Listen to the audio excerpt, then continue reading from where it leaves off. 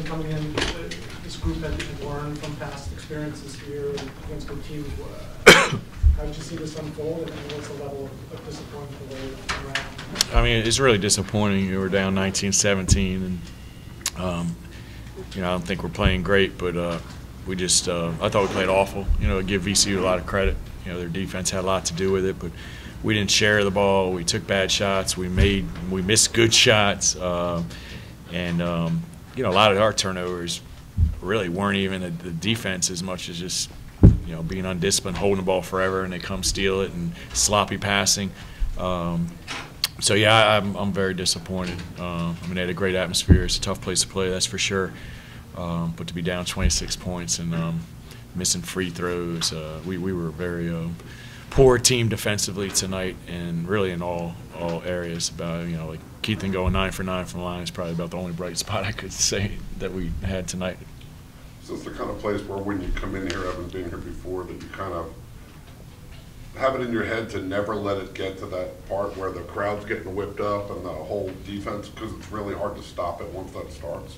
Yeah, we put in some rules: no behind the back dribbles, no certain things, no spin moves, and then the game comes and we played right into their hands. And when they get a breakaway dunk or a layup, it gives the crowd a lot of life and energy, and it's intimidating. But I just thought we lacked energy. They took it from us, but we never really made a run to get back in it. And some guys that we had kind of been dependent on off the bench, had bad games too. So we just didn't have anybody to kind of pick it up, and we needed somebody to kind of pick things up for us tonight. And the statistics show a lot of the story. Just really had no one play well, and then defensively that doesn't show up in the stats. And we had role players for VCU going by us and scoring. That was it wasn't their best players. It was guys that aren't really scorers for them. Were really hurting us. Coach, going off of that, you came in talking about Briante Weber and the impact he had on games, and then like you just said, it was Terry Lowry who came off the bench. Yeah. Watanabe played pretty good D on him twice. He spun, and I thought he was out of control. He didn't do anything. He fouled him, and it was a foul. After the first time, he did it again, and one of them was a three-point play. So I don't know. It's Utah's first experience here. He's our best free throw shooter. Even at the end, that was kind of the story of the game. He missed a layup, and he gets a foul. I missed 2 in a row. Maybe that crowd had him shook a little bit, but hopefully we'll learn from it, and bounce back. But I didn't think our turnovers were sloppy. I thought we did a decent job against the press. We tried to avoid Weber, have other guys handle the ball, but it's just really, really sloppy. And I don't think they have really shot blockers, and we're missing layups inside. So, but credit to them. Guys are just were worried about someone coming over, blocking a shot, stripping you, whatever. But I'm definitely disappointed. But like I said, you definitely got to give VCU all the credit in the world. I think they were ready to come home and just prove a point and blow somebody out, and they did that to us tonight. Did you stay away from the 1-3-1 later because of the troubleshooting, so you wouldn't have time to set up defensively? Well, I try to go into it, and they do a good job. They screen it, and Watanabe got screened, and we get a wide-open basket, a wide-open 3 the first play. And, John wasn't really scoring or rebounding. And then Utah, I just kept going back to him, and, we didn't really get anything out of either one. So, in man-to-man, they were torching our guards and driving by us. So nothing really was working, today for us, that's for sure. Do you think they were able to wear you guys down a bit with you guys going 7 deep, and they bring so many bodies, bringing 3 top 100 on the bench? Do you think that had a factor in the second half? Oh, definitely. I thought like Larry, I don't know how to pronounce his name. The kid's freshman. He's he killed us. He's got 15 points, and and usually Watanabe's been good for 8 to 11, 12. We didn't have that tonight. So yeah, those guys come in, and and we've been getting a lot out of Paul Jorgensen and Watanabe, but we didn't get anything out of our bench at all tonight. So their depth really hurts us. And, Larson's definitely tired. So when a guard, he's not a shot blocker to begin with, but when guards are driving in there, I'm looking at him, he's not even moving over and help. So, like I said, they really exposed us, and our team defense was poor, our individual defense was poor.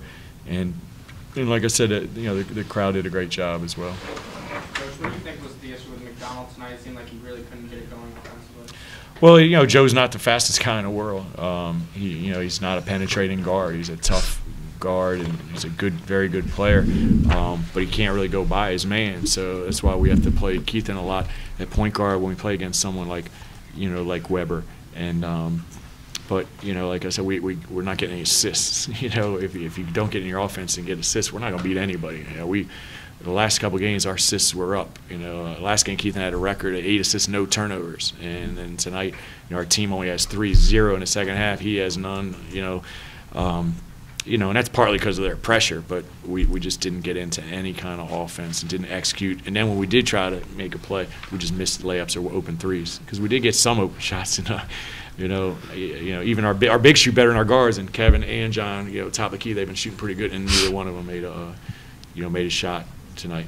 Keith, how would you describe how it unfolded in the second half? I mean, you guys were winning 4 early in the second half, and how would you describe what happened? I think they got on transition a little bit more. We didn't handle their pressure as well. Like Coach said, turned into a little bit of a layup line, dunks and stuff from our mistakes. So I just think second half we had to handle the pressure a little bit better, and we didn't. I apologize if I missed this. But was it as much their defense or your shooting? I think it was partly our shooting, and truthfully, I forgot about the beginning of the second half. I thought we came out ready to play, did cut it to 4, and could have cut it in more if we made all our free throws. And then, in a simple one-on-one, they would just go right by some of our best players. I just thought we weren't committed to playing team defense, and some of our guys, when we're not scoring, it really affects their defense in a negative way. We've talked about that all year, and we've got to figure out a way to change that. But I thought we were definitely focused in the first minutes of the second half, and the offensive end, but not on the defensive end.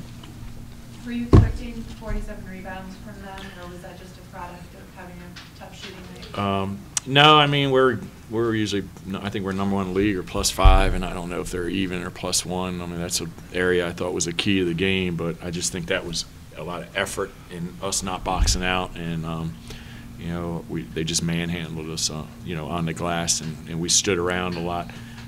Like I said, Kevin was trying to rebound, but we don't really get many rebounds out of certain positions, and I'll give them credit. I mean, I didn't expect us to get out rebounded by 11 in the second half. I think it was worse than in the first half. Anything else? Is Yuta feeling 100% yet, or is his ankle still bothering him? I don't know. I think his ankle's fine. I mean, I think I've told him after the game he hasn't played well since he hurt his ankle at Fordham, but he's got to toughen and get tougher and suck it up. You know what I mean? This is we're starting to play some really tough teams in our league, and we need him. And he wasn't real effective our last game, and we didn't need him to be. We're up 36 points in the second half, but tonight we really needed him. And you don't want to have to depend on a freshman that much, but he was he had his worst game of the year, unfortunately. But he feels bad about it, and that's what I like about him.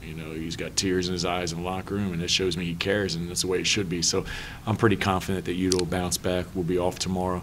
I'm sure his ankle will be fine. But I just think for him, we've played in some tough environments, but nothing like this. And they got a good coach, and they scout him out, and he's not getting open threes, and he's trying to dribble and do some things he's not capable of doing against their team. And so hopefully it'll be a learning experience for him. And like I said, I feel bad for him, but missing the free throws in the lab, that's really uncharacteristic of him. Coach, can you see the progression in Ollie Cox from last year to this year?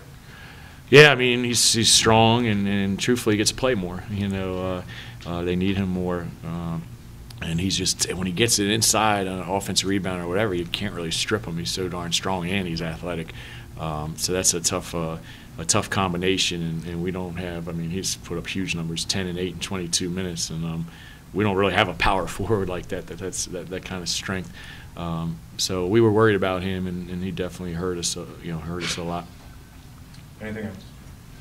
Thank you. Was the plan going into the game to really try to slow down possessions with a lot of passing? No, the plan was to try to score in transition against their press. We felt we had good enough ball hands to try to score when it was there and really get our defense set and make them play in the half court. And I thought we did get them play in the half court, but I didn't think that we would get beat off the dribble so easy by wing players. And so, it just nothing really worked tonight.